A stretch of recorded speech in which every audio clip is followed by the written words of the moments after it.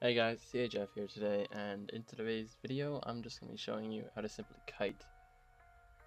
This will be a pretty basic tutorial for people who are new to League, and this is really for just ADCs kiting, not exactly like ability kiting for a mage champion or an assassin.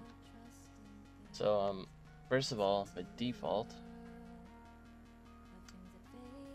this is not going to be bound. Player, attack, move, click. So what this is going to do, if I was to click C, actually hold on, I just did it. If I click C, it's going to stop walking instantly and just attack whatever, it's going to attack whatever my cursor is closest to. This is why it's really good to kite, especially with like a champ like Vayne and she has a roll. So go ahead and just bind that to C, and pretty basic shit.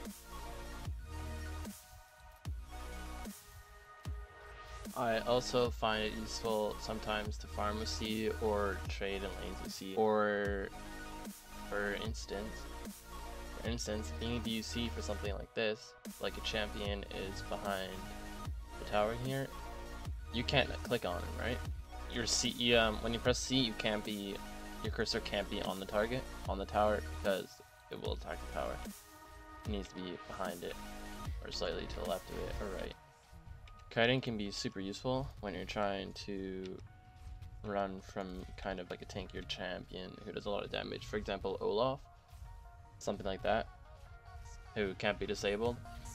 It's just a really simple, effective trick that can really save your life in lane and etc. So guys, that's gonna be it from me today. I'd really appreciate it if you could leave a like, comment, and subscribe, because every 3 days is gonna be a new video. And that's been it. Peace.